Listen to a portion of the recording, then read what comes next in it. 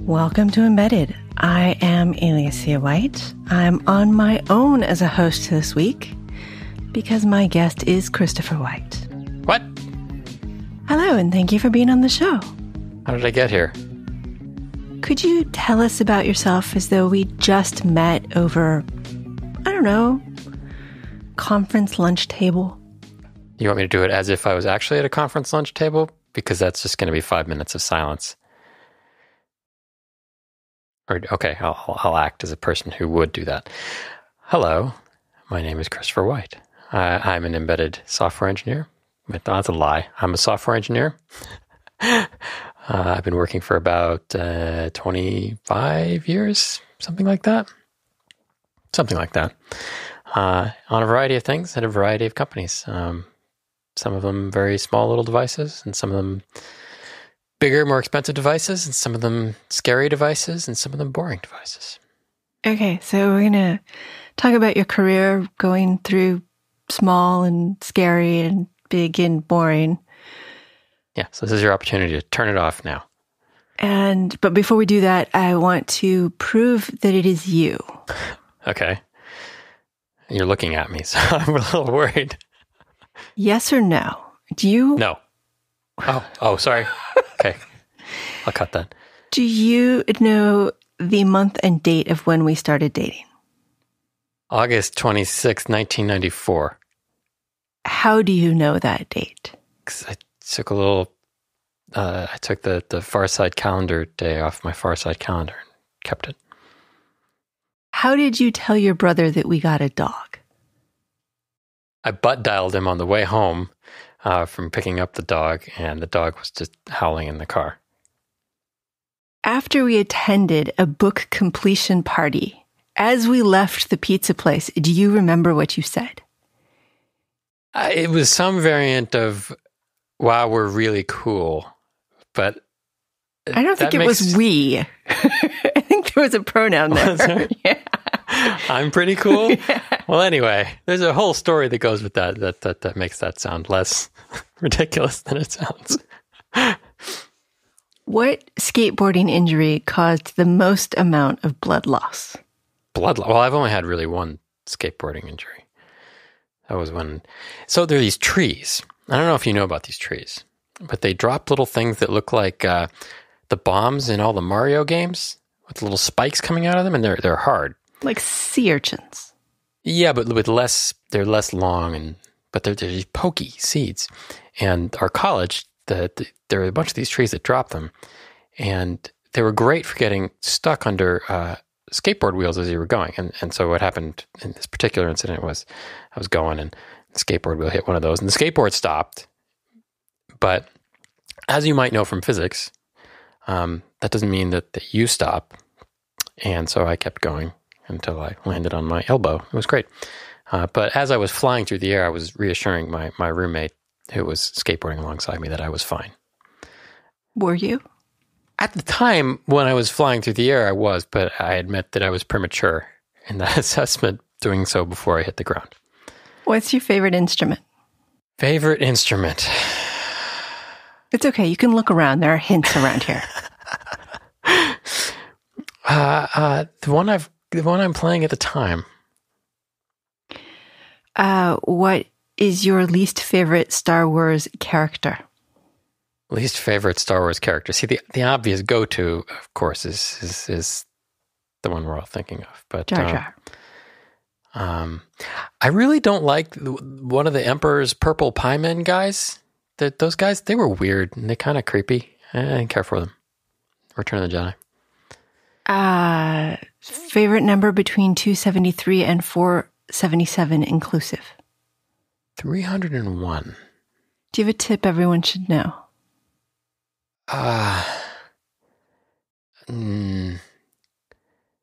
Always check your references. No, I stole that from a movie.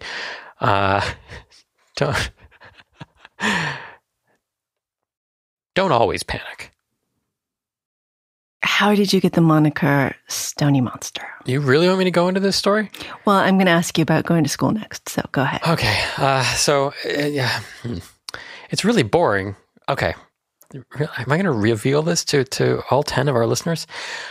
Okay, so in college, we had this like period before classes start, I think, like a week or so. Everyone was settling in, whatever. And they had these activities and things for people to relax, get to know each other.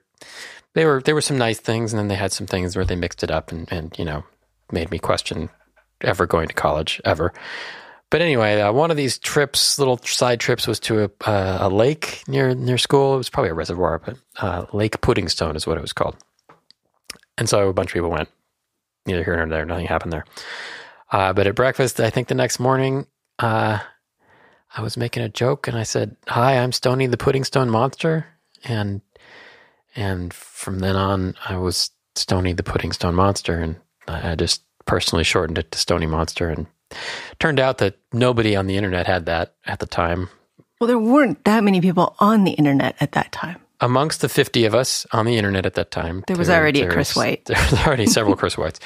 But there wasn't a Stony Monster, so I used that for emails and stuff. And then I started using it for user IDs and things, and I kept using it, even though it sounds vaguely druggy. That wasn't the connection.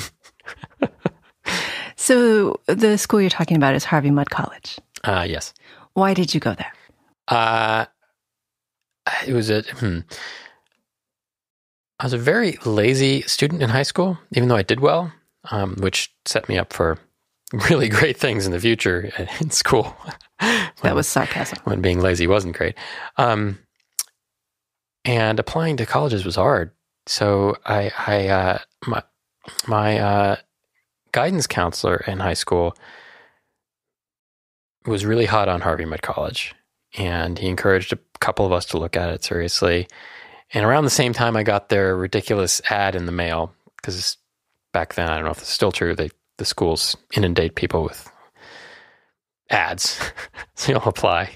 And it was their junk mail ad. I don't remember what it exactly was. I sent a postcard that said junk mail on it, which was quite a bit different than it was very tongue-in-cheek and self-deprecating, and it appealed to me as a sarcastic 17 or 18-year-old at the time. So, yeah, I did some more research into them, and I think I applied to them early decision, but I went and visited, and it seemed like the sort of place that kind of connected with me. It was small. My high school was very small. This was bigger, but still small compared to most colleges. I think our whole entering class was 150 or 120 people, something like that. So it didn't seem scary to me to go from high school to that, versus going to, say, Berkeley or something, or another public university with 20 or 30,000 students. So that was nice. And it felt like going there and seeing and talking to the professors and stuff, and seeing the little fakey classes they let you attend and things. They were small. So it felt like we weren't going to be lost in the sea of students. So that was probably the biggest factor. And the other thing was I was interested in science, and that was all they do, pretty much. And it seemed like, okay, I should go someplace that focuses on this.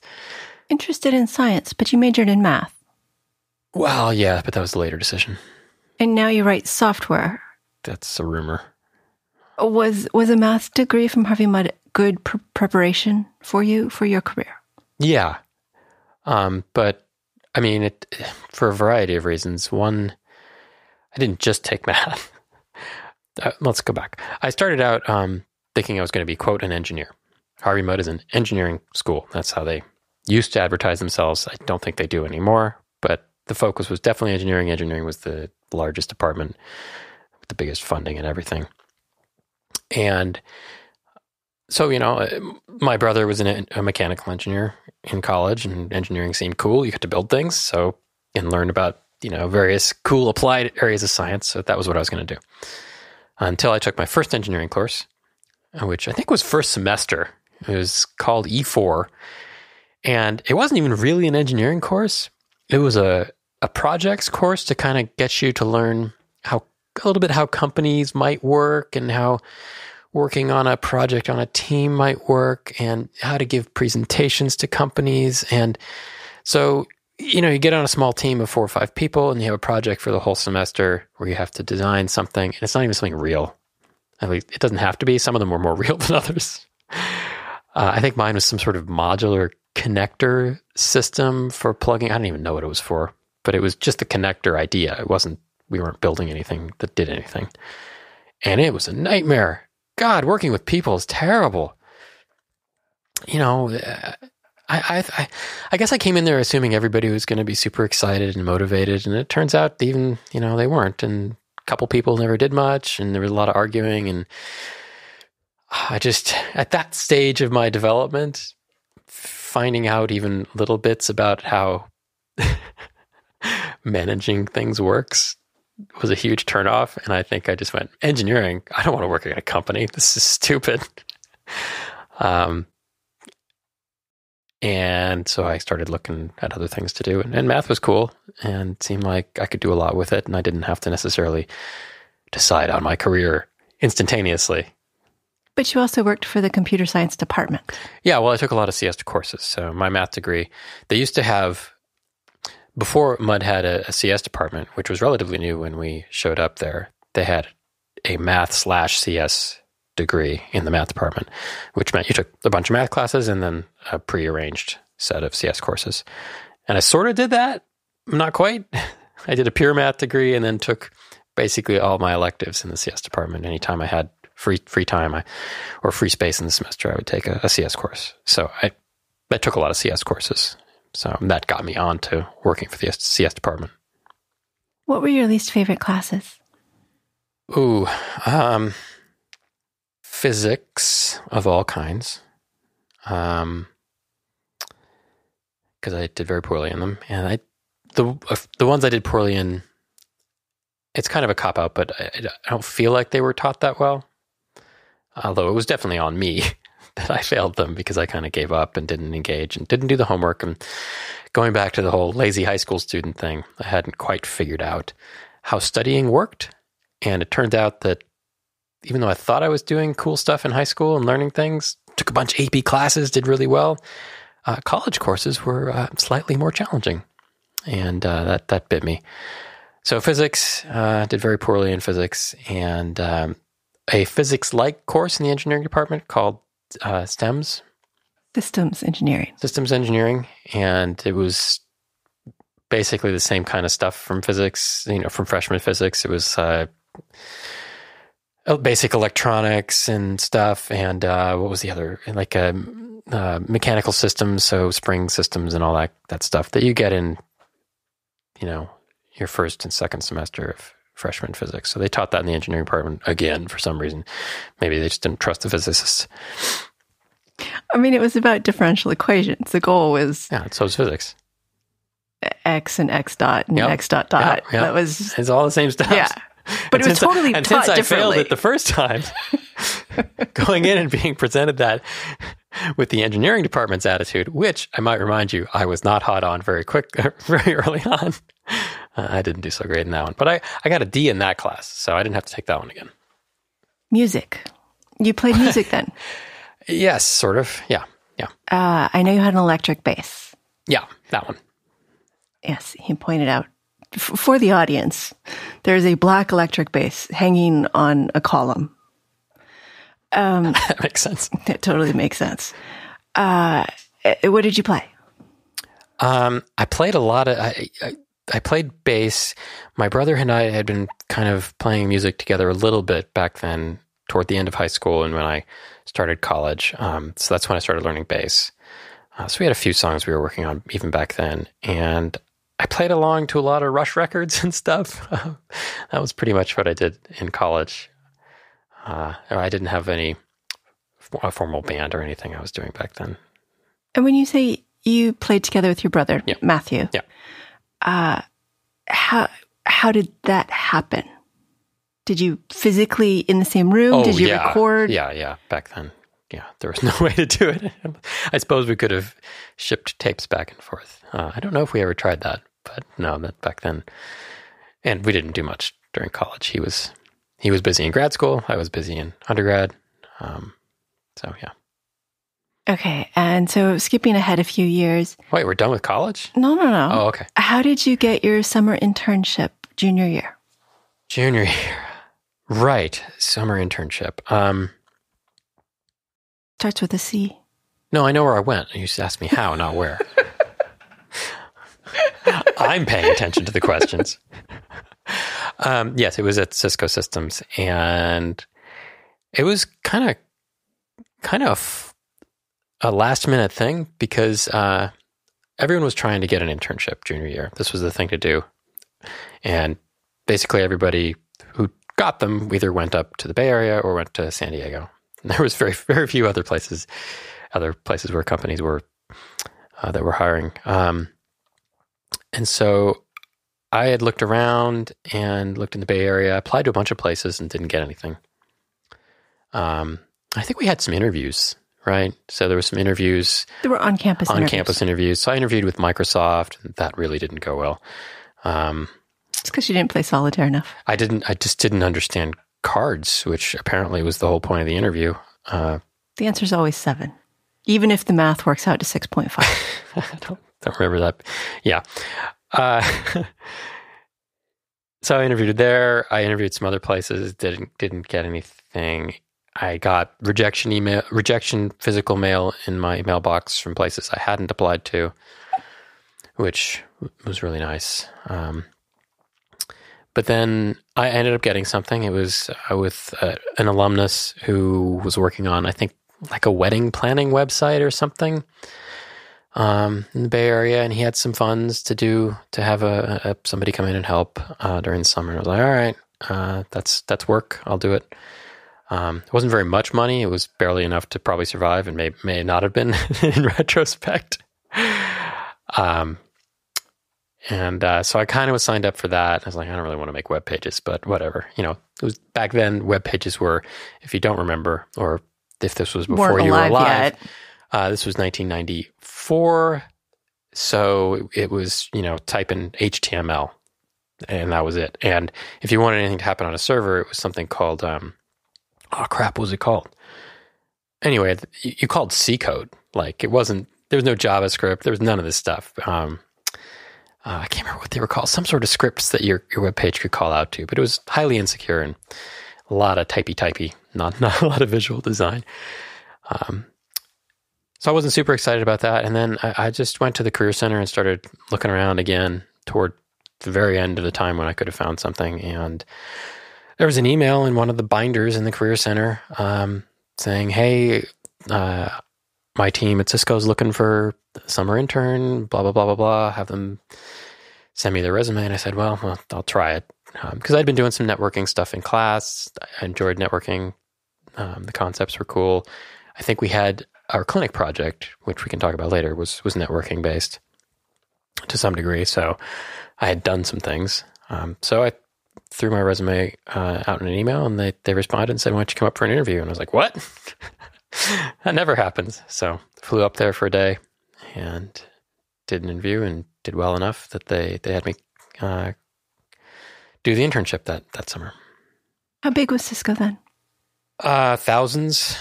Couple thousand? Yeah, probably something like I think my employee ID was like 4,500 or something like that. So assuming some people had left, they were probably in the 3,000 or 4,000. And you went there, I was going to say you went there after college, but the truth is you worked senior year for that. Yeah, I don't know if I'd finished what I was doing, or I kind of had finished it, but there was more bug fixes and I was working on some other things, and they just let me stay on at it as an intern remotely. But still at a much higher rate than the college paid us to do. Well, college paid us minimum wage. Yeah. Which in 1994 was like $5 or $6 an hour. You'd buy a lot of ramen for that. Yeah. So yeah, that was great. I got to work remotely, which, it didn't seem like a big deal back then, because it just seemed like, oh, okay, I work at a networking company. Of course I can work remotely. So I would SSH into computers up in the Bay Area from Los Angeles, and had a little, we had a 2-factor authentication thing. Even back then, I had a little calculator doodad that gave me the one-time numbers to log in. I thought that was super cool, like I was in the CIA or something. But yeah, it was really nice. And I didn't have to work a ton during class. It was just, fix a bug here and there, keep up on the bug reports coming in on the stuff I'd worked on. And then you went back to Cisco Yeah. for full-time after school. Yeah. Did you like working there? I did for quite a while. It was a good place to learn because things were established and it wasn't like the startup environment being thrown into the fire immediately. They had written their own operating system, so learning some operating system concepts from something you could read the source to was interesting. Had some good mentors there, some very good mentors, people I've continued to keep in touch with and work with for the 25 years since, and gotten other jobs or worked together on contracting things. It wasn't a sweatshop. The tech, normal tech companies then weren't driving people to work 80-hour weeks and stuff. So it just felt like a normal job, and I learned stuff. And then, And even when you lived in the Bay Area, you still worked from home sometimes. A ton. Yeah. They put an ISDN line in our apartment, and I had an actual X terminal as my second computer that just did X windows to inside the Cisco network. So I could get to my computer on my desk at work, which back then was a Sun workstation, and do whatever. And it was great. And of course, back then, windowing systems were so simple that 128 kilobits per second was just fine for, basically not quite VNC, but VNC-like behavior. And you worked on multicast? Multicast routing, yeah. What is that? So normally on the internet, you have an IP address for your device, and there's an IP address for a thing you're talking to, whether that's Yahoo's data center computer or a computer in your house that you're in, a server or something. And so when you send packets back and forth, you tag them with the IP address of the thing you're talking to and yourself. So this is me, and I want to talk to B or whatever. And so that's the things in between, the switches and the routers, look at those addresses, and they have tables that tell them how to get to where that address lives. And there might be multiple hops in between, multiple different kinds of interfaces and wires and satellites, optical fibers, whatever. And those devices know how to figure out how to take that bit of data, that packet of data, and get it to the thing it needs to go to. But that's one thing to one thing.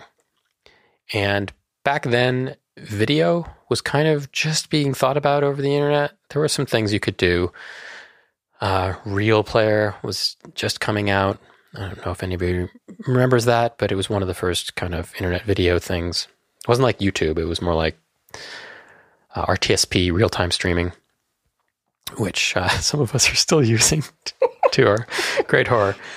The problem is with that kind of one-to-one thing is if you want to, let's say you wanted to run a television company or a cable company over the internet. Well, let's say you have 1 million people that you want to send a TV show to.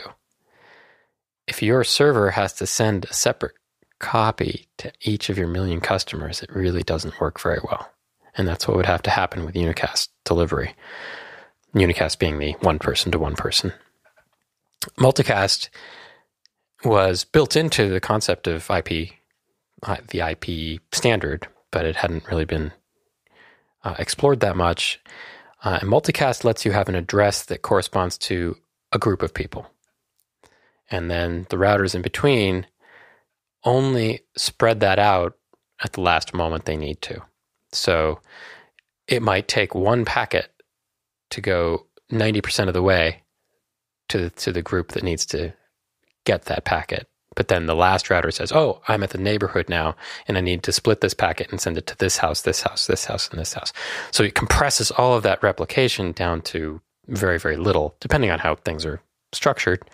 And it was a big efficiency advantage. And so what I worked on was those tables, getting those devices that know how to route things from one place to another, how they communicate to each other, and how they develop a map of the network so that they can figure out how to take that packet from one person and send it to the groups who are interested in it. Is multicast in use now? Yeah. For what? Not for Netflix, because that's got to be point to point. If I press pause, that's point to point. It turns out that people built a lot of network infrastructure, but there's it's used for like cable TV, for actual cable TV. All that stuff uses it for live casting of like SpaceX launches. I don't think so. Okay. I mean, it depends. Maybe, I don't think so. YouTube doesn't do that. But it's used inside places more than over the internet to. Like the original vision was over the internet, but I think it's used more inside places now than outside. What instruments did you get while you were there? At Cisco, I got that bass in the corner, which is the upright bass, which you got me. Full big size bass. Yeah. The acoustic big. Of course, yeah, acoustic. Acoustic, that's the symphony-like thing. Yeah. And I got the green bass over there, the 6-string fretless. I believe that's all I got. What kind of music did you play then? At Cisco, I don't remember. Was that when we were hanging out and doing bluegrass stuff? We definitely were hanging out with bluegrass people. Yeah, so I might have been pretending to play some bluegrass. Oh, I was in a little blues band. Yeah, that's right. Forgot all about that. We played a couple of things in Mountain View. There's a Betamax or VHS or whatever was alive back then videotape of that performance. Why did you leave Cisco? Well, I've been there 4 years, and 4 years.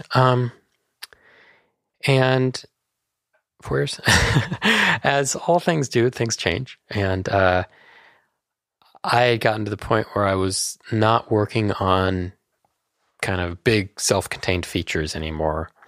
I was chipping away at smaller features and tons of bug fixes. Some of the people I worked with had left, and it had gotten quite boring. And at that point, I also, they were starting some new big projects, and I got shunted over to a new team of people I knew, but a different team doing basically a rewrite of the operating system, which I think they eventually released, but it took a very long time. The typical very large company, we want to rewrite the operating system that 3 people wrote in 1988. Let's put 600 people on it. So I wasn't having fun with that. I wasn't having fun fixing bugs before that. A bunch of people I knew had left, and I got a call from one of them, and he was at a new startup, and basically asked if I was interested in coming over and talking to them. And I was like, well, sure, why not? Everyone I know is already there. I might as well go.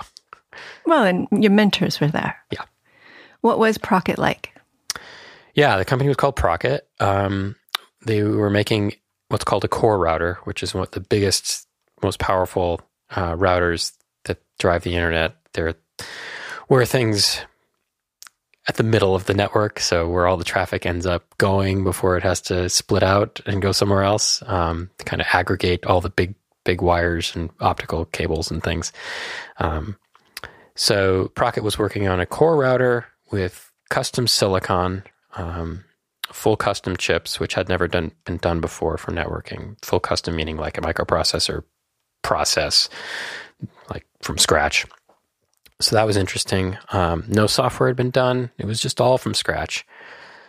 Very small when I joined, couple dozen people, something like that. Maybe I was less. I think I was employee 19, which for a young person was cool and strange and maybe not appropriate.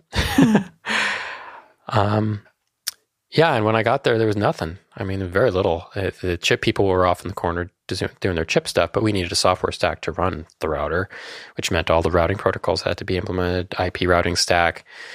We needed an operating system. We needed an architecture. None of that existed. And it was a night and day shift from sitting and fixing little 3-line bugs at Cisco, once a week, if I could manage to get it through the process, to hey, we need all this stuff, and oh yeah, you were doing routing stuff, but now you're doing operating system design and this and that, and get on it. You became responsible for many things while you were there. Yeah, and it was sort of sudden because you went from being a junior engineer to not having very many people tell you what to do. Yeah, and having to decide what to do. Wasn't that I was a manager or anything, or even a tech lead. It was just there weren't very many people. Procket acted like a startup. There was... Oh, it acted like? Well, I mean, Procket was a startup, but they acted like it too. There was free food, movie nights, exhortation to work weekends and long hours. Video games, ping pong, expensive offices. I had my own office, which was about the size of your office in the house, with a door and glass windows outside and inside, 2 desks. Yeah. Do you, well, the offices aside, because the other parts, do you think it's effective to getting people to work more? It's not effective for me. It's probably effective for some people. I didn't find it particularly useful. I found it kind of annoying that some people decided to start coming in at lunchtime and then stay through dinner so they could just get free dinner, and then it looked like those people were working late. But I usually got there early in the morning and tried to leave at a reasonable time. So it was always a source of annoyance and friction. No, I didn't really like those things that much. But you liked working at Procket? Some, for a while. What was the most important thing you worked on there, or the most important thing you learned there? Oh, God, that's a hard question. It was the first place I had to think about software from a clean design point of view. At Cisco, the code I had as examples to work from, in retrospect, wasn't very well written, or it had been written many times, and kind of rewritten and overwritten, and so it may have started out well designed, but had accreted lots of fixes and things. And so the code I was writing there wasn't very good because I was taking that as an example, and I was new too. I mean, it's not the example's fault necessarily. I tended to do things like very long if-then-else chains, taking many pages to do logic instead of the state machine or something like that. And part of the fault of that is I didn't take probably the CS courses that would have taught me better software design. I took the ones that seemed fun to me. I know you're shaking your head as if they didn't exist. Maybe they didn't exist, but so yeah, I had to learn that real quick because I didn't want to make a mistake. So I had Knuth books for stuff. I read a lot of books, read a lot of algorithms books, and tried to figure stuff out. And so that was the biggest, most important thing I learned was, okay, this is a clean sheet project from scratch. What would it look like if you could do what you thought was appropriate? And being able to think about a project that way.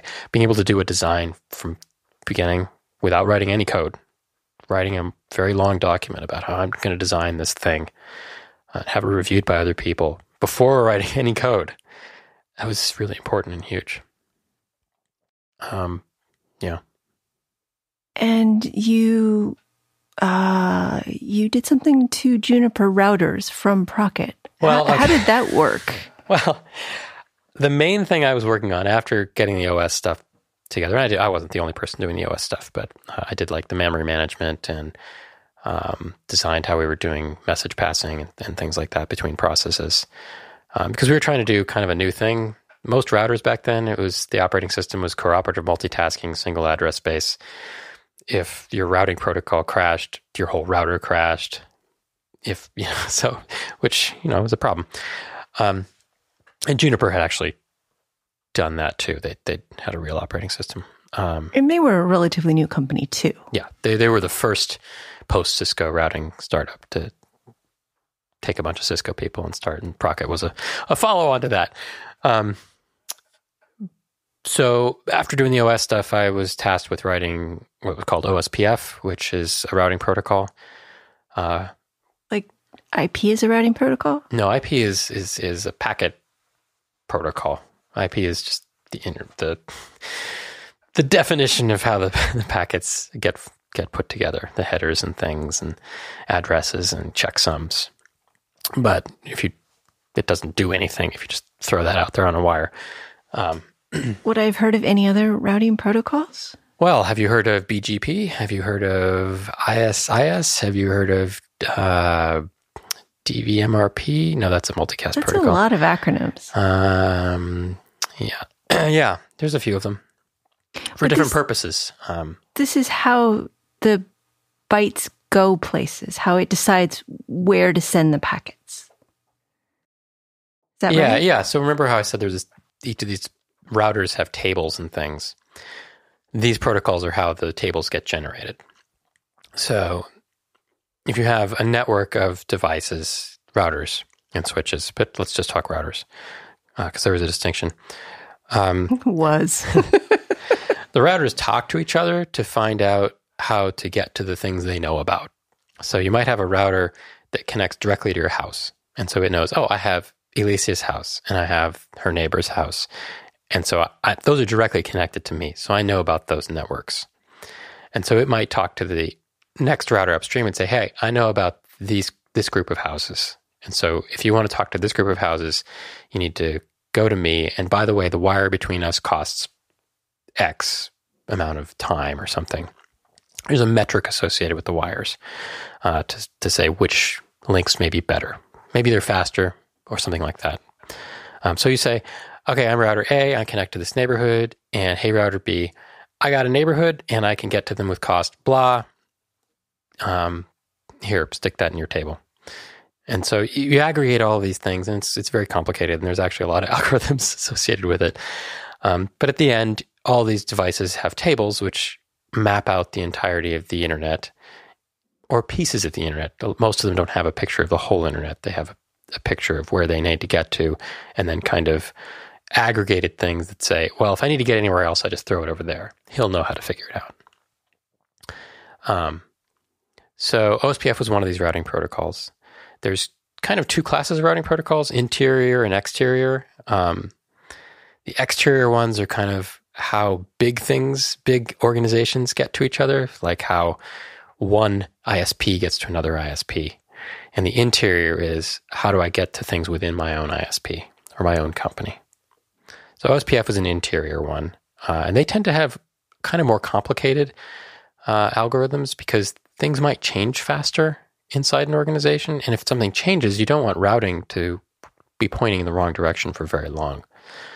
So the algorithms for how to take a change way over in one side of the company and propagate that through all the routers within the company quickly, figure out which paths things should take due to that change. Those are the kinds of fun parts of routing that I got to do with OSPF. Okay. Answer your question, whatever it was. I don't even remember what the question was at this point. Okay. No, I asked you about crashing Juniper routers. Yeah. So I wrote OSPF, and as part of doing this, an organization might have lots of routers, and they might have lots of routers from different companies because it's good to have diversity within your hardware and everywhere else. But so one of the things that we would do was interoperability testing, and I think at some point they had some of our devices and oh no, maybe some of ours were on the network, but I don't remember the circumstance exactly. But yeah, it turned out that I had made a mistake somewhere and was sending a slightly malformed OSPF packet to the neighbor routers, and one of the neighbor routers was Juniper's, and it crashed them every time. And I thought that was great. It's like, well, fix your bug. Shouldn't be crashing. You should sanitize your inputs. It's not my fault. Is OSPF still used today? Yeah. All over? Is it? Yeah. Oh, okay. Okay. Yeah, all those routing protocols are still the same ones. BGP is still the thing that runs the backbone of the internet, and it was invented in 90-something. Music while you were at Procket. Yeah. You remember anything about that? Very little. Let's see. Procket, I was there like 99 to 2002. I might have gotten kind of a Frankenstein drum kit then. I think that was around the time I got a Frankenstein drum kit, somewhere around there. But I wasn't doing too much. I think I tried to play in the HP Blues Band. Wasn't that? Yeah, the HP Blues Band. We had a couple of gigs, and I played bass in that. And then I think I did an open mic night at JJ's Blues Club in San Jose, which it was my first time playing live in a small club. I'd played live before, but it turns out you can really play badly when you can't hear yourself at all. So that was a demoralizing experience. Yeah, I was at Procket because I remember getting the call from the guy in the HP Blues band who was forming another band that I think my open mic night thing was kind of an audition for him. I remember him calling me in my office at Procket saying, no. Went well, huh? Yeah. How did you leave Procket and why? Okay, so I burned out completely. Turns out 3 years at Procket was not one of the 40-hour-a-week companies. It was extremely high intensity. It was one of the darlings of the .com era. I went through a tremendous amount of funding, was valued at billions of dollars at one point. Very high pressure. Things were not going well for a long time. Turns out it's very hard to make 6 full custom chips. Really? Yeah. Who could have guessed? But it did come together in the end, and they had a product, and it worked. But unfortunately, the .com boom busted right around that time. And I was just tired, real tired. But you left before the bust. Sick of software. You left No. .com bust was around 2001. Oh. 2001, I think. And I left in 2002. So stocks had already gone to nothing. So I completely burned out, decided I hated software and engineering, just like I did freshman year. And was going to go back to school because I'd been doing some astronomy. Astronomy was cool. Astrophysics seemed cool. I'd been reading about stuff and it seemed like I wanted to learn something again.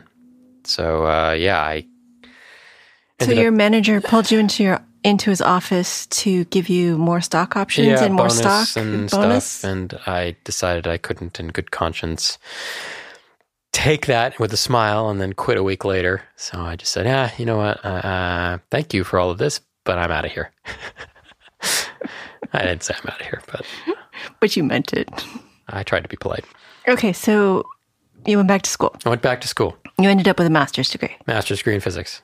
Physics. Okay, wait a minute. A few minutes ago, we talked about physics. It was a long time ago, like 30 minutes ago, but yeah. And you didn't like physics. Did not like physics. And then you decided to get a degree in physics. So here's the thing. I'm a very strange person. And even 6 years later, I still was mad about failing physics in undergrad. And like I said, I was interested in astrophysics. And you can't get an astrophysics degree without the physics part. Sadly. It's just astrology then. I decided... Astronomy. Well, that's pretty funny because when I left, the CEO of Procket said, well, so why are you leaving to study astrology? And I was like, I'm just gonna go. But yeah, so I was mad about failing physics, mad, internally mad, not at physics. I was mad at myself. And I kind of wanted to it sounds strange, but I kind of wanted to clean that part of me up and prove to myself I could learn it. And so I talked to San Jose State. I thought, okay, I can go there, do a master's degree, and then do a PhD somewhere else if I feel like it. And talked to the department head there, and he said, yeah, come in, take some summer classes, because this was around summer 2002, and take some undergrad courses. And if you like it, then we can talk about, officially getting you in the master's degree program. So I took courses in the open, whatever you call it, open course system they have where anybody can take courses. Took a few there and then signed up for the master's degree. Enrolled. After that. Yeah. And so I did E&M, I think, over the summer, undergraduate E&M, which is the class I had failed in my undergrad experience, and then gotten a C- the second time. And I did really well because it turns out when you're not mad at yourself and you actually study, you can do well. So I kept at it and enrolled the following fall and took a lot of, they had me do the entire undergraduate physics program before I could take graduate courses. So it took me a while. I didn't have to, it wasn't as if I was a college student, undergraduate college student, but so I didn't have to take electives outside that, so it was a little faster, but it was a lot of work. But you only were in class for like a year and a half before you went back to work? 2 years. And you went back to work and you took classes still? Yeah, so I hadn't finished after 2 years because it took at least a year and a half to get through the undergrad garbage stuff. Undergrad courses, the cool undergrad courses. And I'd been doing research. I'd started my master's research sometime around there toward the end of that period, and it wasn't going well. And I was starting to sour a little bit on the idea of the PhD. And I think there was a summer where I was supposed to be doing research, and I was just struggling really hard. My advisor had left the country, so I was working remotely with him. And it was just real hard to sit in the house all day alone and try to do physics. And so I kind of didn't do great with that, and decided, hey, I should. At the same time, somebody I had worked with at Procket said, hey, I'm at this new company. We need some help with something. Would you come in and contract? And so that was that summer, and I said, sure, I'll come in for a little bit, do some software. Maybe it'll help with my mental state. And it did, and I enjoyed it. I had fun, and I was writing software again. I was like, well, I can do both. I can finish this master's degree and work, and maybe that will keep me busy. What company was it? A company called Reliant Technologies. And you knew people there? Just one person. The person who kind of brought me in, yeah. Okay. And how did you know? I worked with him at Procket. He'd also been at Cisco before, but I don't think I crossed paths with him at that time. And what did Reliant make? Reliant made a laser system designed to, it was a dermatological laser. So it was a medical device. And you scanned it on people's skin, and it did a variety of things. It shot lasers into your skin. One laser split up by a bunch of optics. And the laser made little dots in your skin. Not burns exactly, but just heated spots. And it turns out that did something to erase wrinkles, scars, birthmarks, all kinds of cosmetic issues, some of which, people would help people who were really bothered by them, some of which were kind of rich person, age-related stuff that probably wasn't that important to be spending a lot of effort on. But it's where the money comes in from. But some of it was generally helpful, so it wasn't like I felt like we were doing something completely just targeted at the super rich. But the coolest part about it was the technology was cool. There was it was my first real embedded thing, where I had software that controlled motors and lasers and power supplies and had to do safety stuff. And I had to deal with the FDA and I was a manager. They hired me as a manager, so I was running the software there entirely. So that was a huge challenge coming out of, basically 2 years of grad school and being in a startup before that. So I had to learn on my feet there as well. And that was my first encounter with things like RTOSes, SPI, I2C, all that good stuff I learned on my feet there. And there was a lot of really weird stuff at that company too. So I learned a lot about weird companies, weird choices in technology, and, how to put your foot down. Because it was a medical company. Yeah. And it was possible to hurt people. How did you learn that? How did I learn which? How did you learn how to be a manager and how to say no? Saying no was a little easier when the FDA existed outside, knocking on your door. Because you could always point to an outside agency and say, we're not going to do this because it violates this regulation, or it doesn't live up to what we've said in the specification, or stuff like that.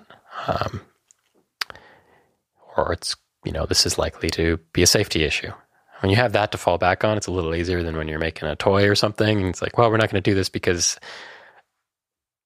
it's not a good idea. Okay. When you don't have a legal argument to back it up, sometimes it's not as easy to convey why you might put your foot down about some technical decision. Learning management, I don't know that I did very well. It was a small team. I just kind of did what I'd seen other people do.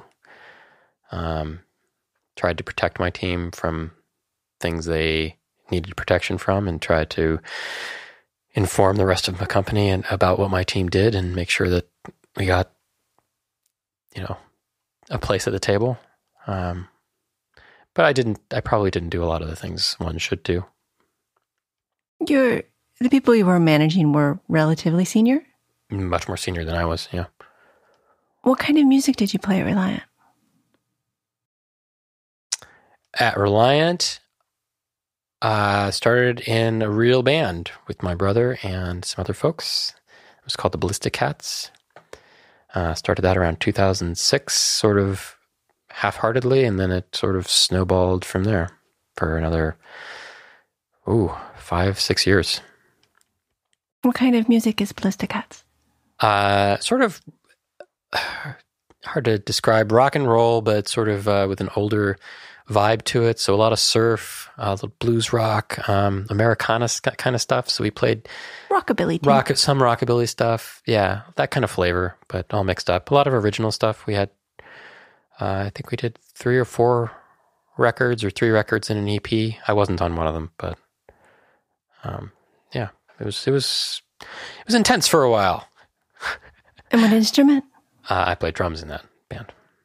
So you'd officially moved from bass to drums. Yeah. With Reliant, was there anything that was really important or cool that you learned? A lot of things. I mean, Reliant it was a very screwed up company. So I learned what bad companies look like and shady companies look like to some degree. Are they still in business? Are we going to get sued? No, they got bought by someone else. It wasn't super shady, but, there's nothing illegal. It was just the marketing sleaziness, I guess, of some things. Just being at that level and being in those meetings and seeing how discussions about that kind of stuff happen and stuff was eye-opening. It wasn't all, technology and cool. Here's this new device we're making. There was real stuff happening and real customers and patients who weren't the customers. The doctors were the customers, but the patients you had to look out for first because they're the ones that your device is being used on. And I'm using too strong words with stuff like sleazy and stuff, but it's you see the market you're in, and dermatology. Even though we were treating things that were helpful for a lot of people, it was still, what you think of the kinds of doctors who are buying stuff. And there's a lot of LA doctors and things, and they have certain ways of wanting things, and they weren't necessarily compatible with the way we wanted to make the devices too. So, but in the networking, you weren't involved much with marketing. No. And even if you were, the people you were marketing to were very, very technical. Extremely technical. And so this was a very different application customer base. Yeah. And there were, the company culture was not great. It was very sexist. Things that bothered me a lot there. And that was a surprise coming from Cisco and Procket, which were definitely not that way, or at least not where I saw, or even was able to see at that time. So I had visibility into stuff that I didn't particularly care for. And while I learned a lot and while I had a lot of control over technology, I didn't have a lot of control over those other things. So the learning experience was, I learned a lot about embedded and very quickly, and how to make large-scale device software from the ground up, and FDA stuff. But I also learned, not all places are necessarily well run with good cultures. It showed you a company culture really can do Yeah. for a company. Yeah. So you left there Yeah, and you went back to Cisco. I did. Why? And how was it different? I have no idea what I was thinking. I think I really wanted to get the hell out of there. So that was part of my thinking. Cisco You've been there for about 3 years, Reliant. 2004 to 2007, something like that. Yeah, 2004 to 2007. Yeah, so Cisco, I think I interviewed at some other places. No, I didn't. When did I interview at Apple? I don't remember. After Cisco. After Cisco, After okay. this Cisco. So I went to Cisco because some folks at Procket had ended up there. Procket had bought Cisco. Nope. Cisco had brought Procket for a very small fee. Basically for the employees and a little bit of the IP. And some of those employees stayed there. And after several years had kind of revived the Procket chip architecture within Cisco, they were going to redo it and have it be the basis of some new Cisco switches and things. And Cisco had already taken Procket software and made it the basis of a new OS. So that was kind of cool. So they were doing the chip thing, and I'd been talking to some friends on that team and wanted to get out of Reliant, and they were looking for some ex-Procket people who knew things. It sounded fun, so I interviewed there and ended up heading over there. Did you enjoy it? Not at all. What happened? So the bellwether was I got there and they didn't have a computer for me for 3 or 4 weeks. I had a desk and a stack of papers. What do you need? More as a software engineer. So that was Omen 1. Omen 2 that I should have paid more attention to was they hired me into a different team, and I was seconded to the ex-Procket team. So I was supposed to only work on the ex-Procket stuff, but I was on a different team that was doing just normal, mundane switch chip. There's a network processor in the switches, and they were doing normal driver stuff for that. So that's what that team did. The Procket team, the ex-Procket team, started out okay, but then they just went really slowly, and people stopped showing up, and nothing was happening. And I'd end up going for breaks with the other couple people who came in every day, and have a lot of coffee and talk about the impending financial crisis and long walks, British politics, and long walks, and the team I was on, the official team I was on, started wanting more from me, so I started working on very boring driver code, and then discovering that Cisco's software development processes were a bit molasses-like. So anytime I wanted to make a one-line change, I had to go through 24 to 48 hours of static analysis. Builds took 4 or 5 hours. So by the time I got back static analysis saying it was okay to commit, the tree had already moved on. So I would probably have to start over. So I don't think I actually successfully committed anything in the 8 months I was there. Well, I don't need to ask you what made you leave, but you were still going to school at this time. Still working on your master's degree. Mm-hmm. Yeah. And then... Close to finishing, but not quite. And then you did some consulting after that. No. I interviewed with Nuvation, which was a consulting house, and I got talking to somebody I'd worked with at Reliant about another medical device company, and ended up going to the medical device company. Sawtooth Labs, yeah. What did they make? They made what's called an atherectomy device, and ather from arteries, atherosclerosis treatment device. What it was a catheter-based device that could go in somebody's leg arteries, and it had an imager on it, so the doctor could see the inside of the artery to see what kind of disease was present. And then combined with the mechanical part of the catheter, the idea was you could see where disease and plaque was, and you could remove it. So that's an itty-bitty little camera. Not a camera, optical fiber. imaging sensor was optical fiber based. Used a technology called optical coherence tomography, which is sort of an interferometry technique. And you shine a laser into the tissue, and some of it reflects back. That interferes with the light at the end of the fiber, and some of it comes back all the way down the fiber, and you get it on a photodetector, and then by manipulating the laser in certain ways, that ends up being the Fourier transform of a scan, a single one-dimensional scan into the tissue you're looking at. So you inverse Fourier transform that, and you get this intensity profile. And so you scan the fiber around, and then you build up, kind of like ultrasound, an image, a complete image out of these one-dimensional sort of slices. So yeah, we did that. That was super fun. I got to use my physics background because I had to read a lot of papers about the optics and how to do the image processing, how to clean up noise and stuff. And there's a lot of high-speed data acquisition, really high speed, because we eventually wanted like 30, 40 frames per second of a whole rotated slice. And if you think about how fast you have to be doing things to get high resolution and spin that fast, it's quite a lot. So that was fun. Until it wasn't.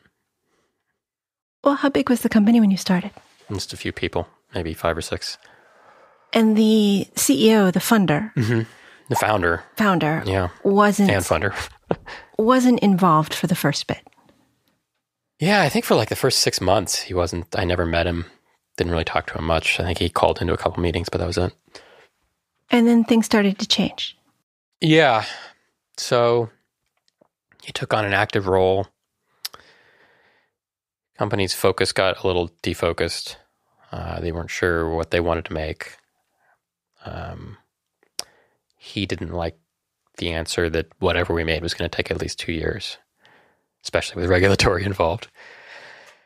So we kind of floundered and did a lot of lab stuff and experiments for years, which was fine. Wrote some good software. It was a good learning experience again. And, I got to hire somebody who I really liked, a couple of people. No, just one. No, did I hire? Can't remember who hired the second person. It might have been Dennis, but hired Dennis, who was great to work with, and so that kept me going for a long time. But yeah, it was kind of a slog, and then it was definitely a intense startup environment again, and I got really burned out again, and my mental state was very poor. How did that? What did that look like? Well, what do you mean? What did it look like? Like, how did I feel?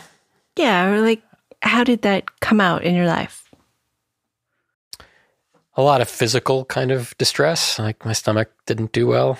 I had a lot of problems with my stomach. Had a lot of problems sleeping. Your general anxiety and stress, physical symptoms. It didn't feel great. But before all that, you did get to see the device work. How is the OCT catheter different than just a normal catheter? It's got this imaging, but how do they usually do cleaning out plaques from arteries? It was rarer. These devices existed before imaging, but it's super hard to do without good imaging because you might take something you don't want out of the artery. Seems bad. But, they do similar things with X-ray or ultrasound. There was an ultrasound that could go in the arteries as well, but the resolution was quite a bit lower than the optical-based system. But yeah, usually X-ray guidance and stuff. But for the disease, it was targeted at peripheral artery disease, which is something that happens to a lot of older people, especially with diabetes. Your leg arteries get plaques in them, and your circulation gets really bad. And a lot of times they have to do kind of pretty invasive bad stuff to resolve that, up to amputation and stuff. So this was like, okay, if we can go clean that out, we can save people's legs. So that was the main goal to start with, and we did that. The product worked and did save a lot of people's legs, and they wanted to go on to cardiac stuff after that, which was a much bigger challenge.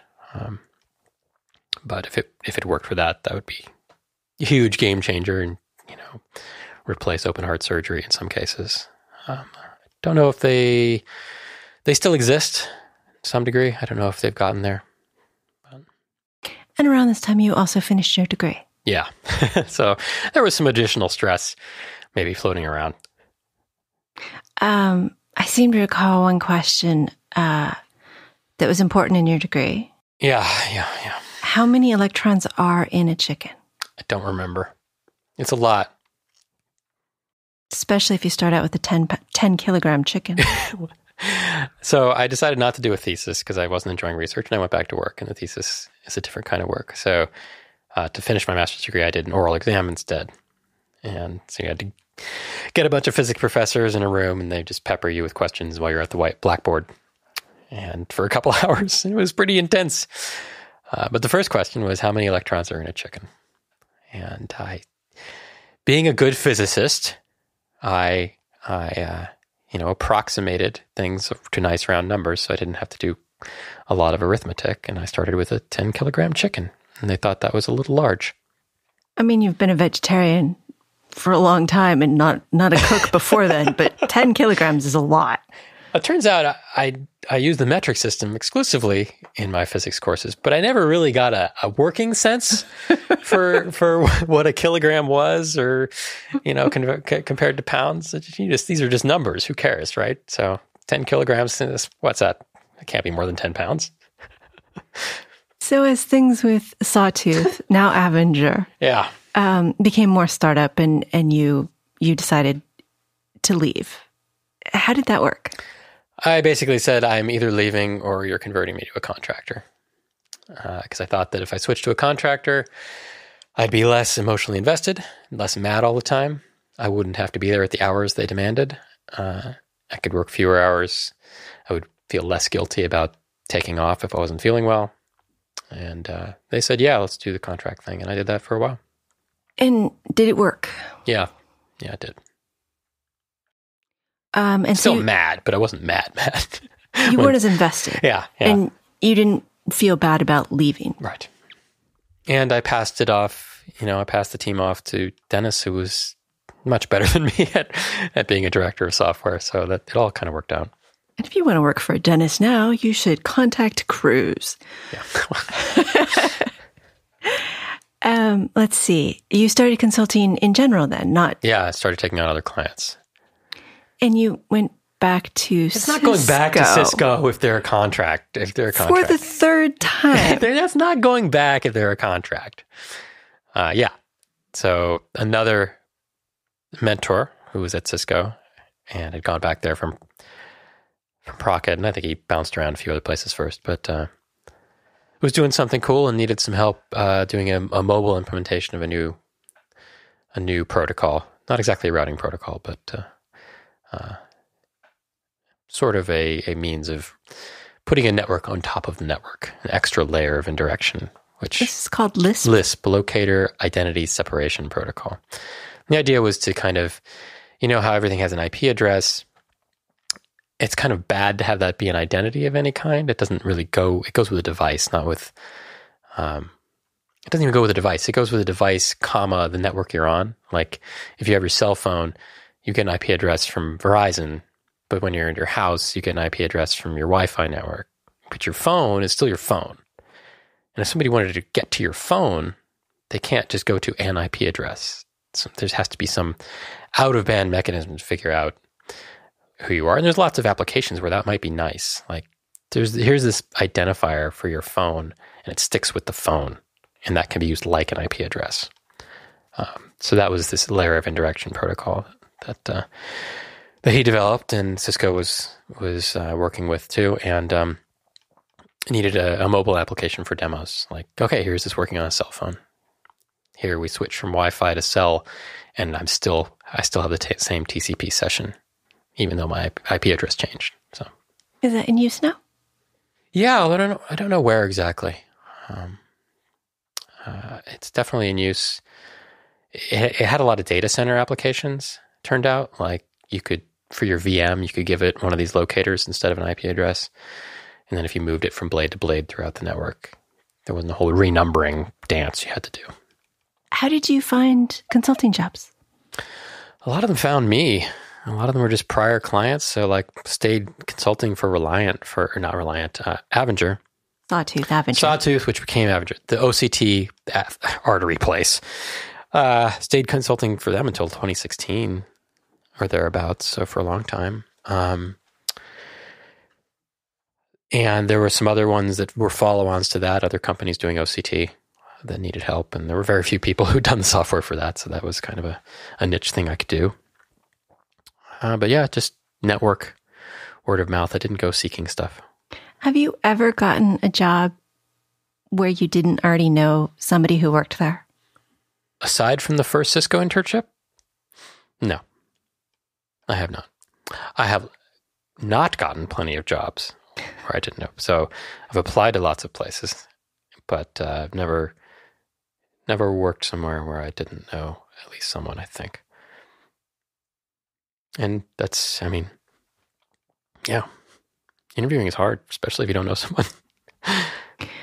You worked as a consultant at Fitbit. Yeah. And then you switched to full-time. Pulled on Fitbit as a client around 2012, something like that. 2013, 2011. Seems so long ago. Damn long time ago.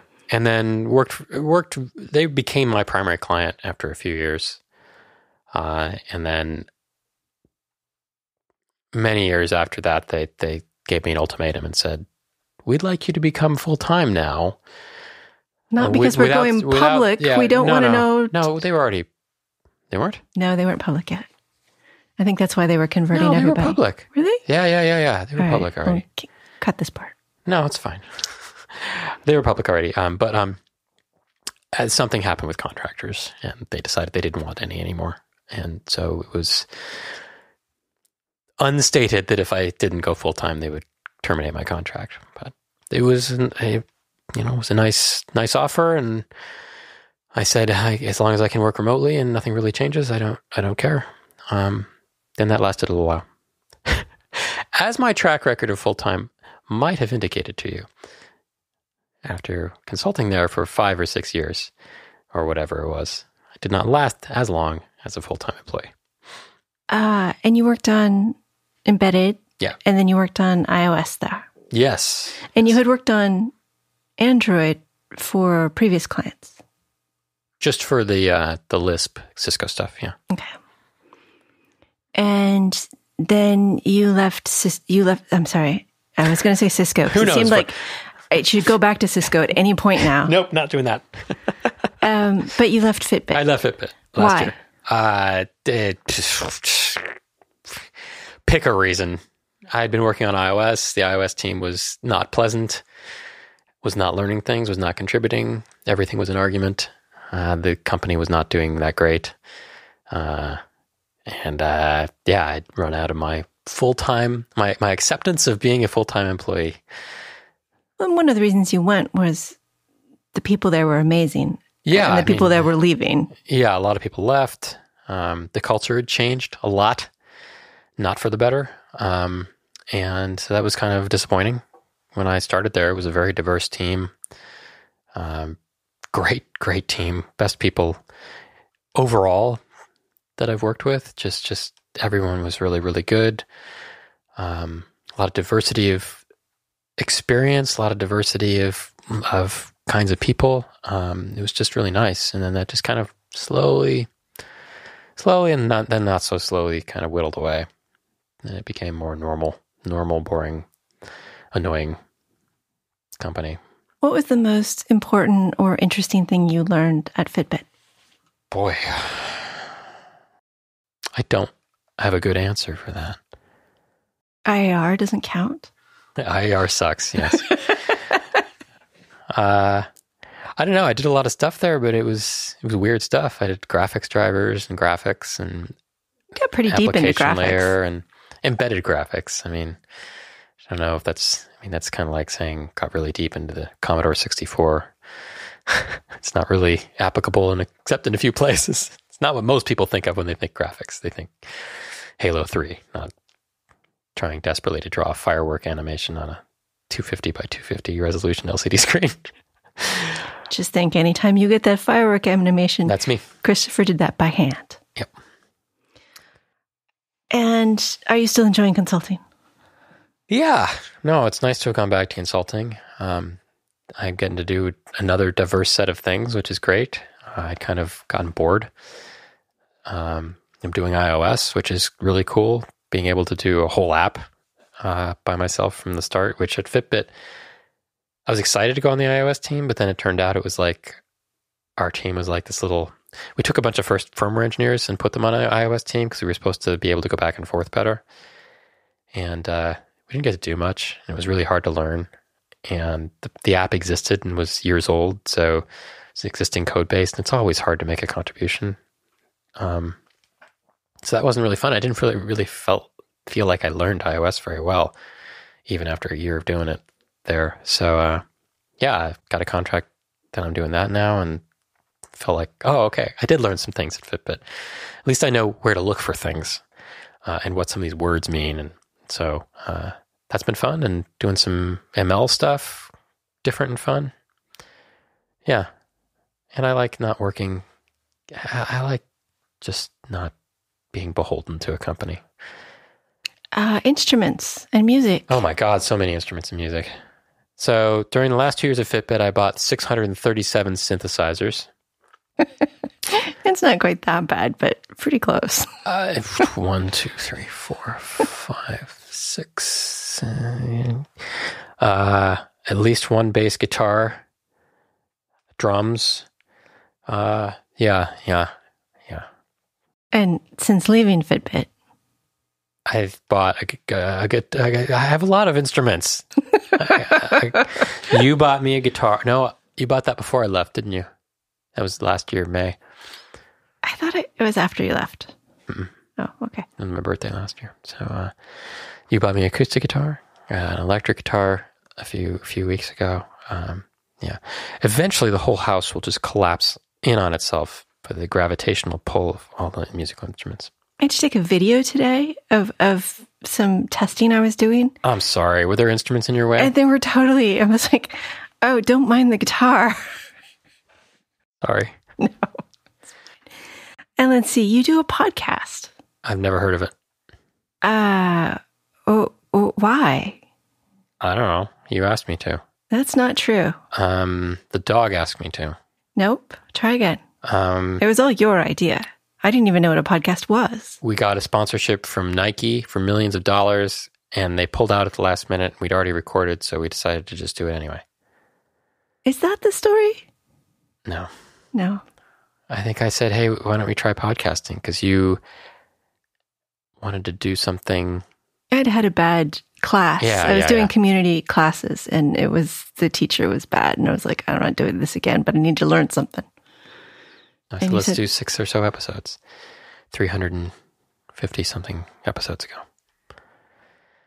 You didn't ask me what music I'm playing. What kind of music are you playing?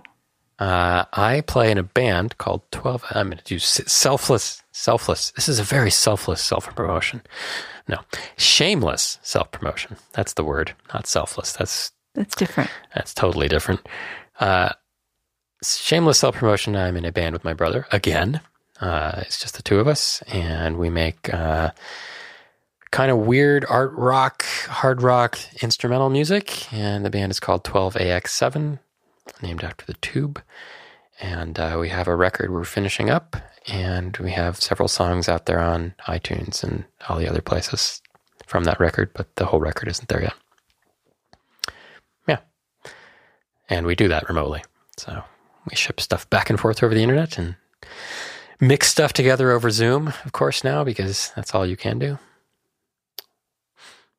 What do you wish I'd asked you about? I don't know.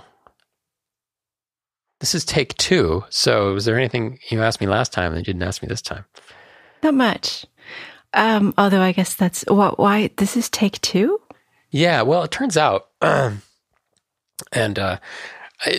happened was, you see, computers. We hate them. When you use a computer, it expects you to do certain things. every time. And if you do not do those things every time, different things happen. Sometimes the different things are good. Usually the different things are bad. And in this case, the different thing was that I recorded the entire podcast through the tiny internal microphone of my MacBook Pro, which almost kind of sort of could have worked, except Alicia is not facing the MacBook Pro and she's about 8 feet away.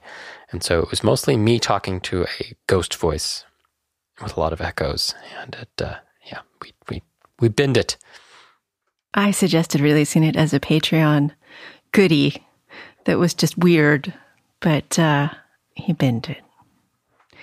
Do you have any thoughts you'd like to leave us with? I think I had a glib thought last time we did this podcast, but this time I actually thought about something. Everyone's relationship with work is different, and it took me a long time to figure out what I was comfortable giving to a company and to the concept of work. And I'm very lucky to be able to kind of find a relationship with work that is acceptable to the way my brain works and my feelings about things. So I don't know if I have advice exactly, but don't feel bad if you don't feel like the company environment necessarily fits you. There's other things you can do. It may be hard to do them. It may not be successful. But there's other ways to engage with tech work that isn't the standard path. Our guest has been Christopher White, my partner here at Logical Elegance and co-host of this very podcast, Embedded. He's also my sweetie. Thank you to Christopher for producing and being a guest, and thank you for listening. You can always contact us at show@embedded.fm or hit the contact link on embedded.fm. I do want to point out that we never said OSPF actually stands for Open Shortest Path First. There'll be a few links in the show notes if you want to know more about those acronyms. And now I don't have a quote to leave you with. I'm going to leave this spot open so Christopher can put some music in. You think I'm going to put music in? I have an hour to edit this. Oh, okay, wait a minute. Fine, I'll put a 12x7 song. Do you want to? Or I can just use the OSPF thing as a... No, I'm leaving this, hold this meta discussion, and I'll put a 12x7 song. Okay. This is hot off the press. Yeah. We're releasing this in an hour. Wait till last minute. It only takes a minute. Goodbye, everyone. Bye. Embedded is an independently produced radio show that focuses on the many aspects of engineering. It is a production of Logical Elegance, an embedded software consulting company in California. If there are advertisements in the show, we did not put them there and do not receive money from them. At this time, our sponsors are Logical Elegance and listeners like you.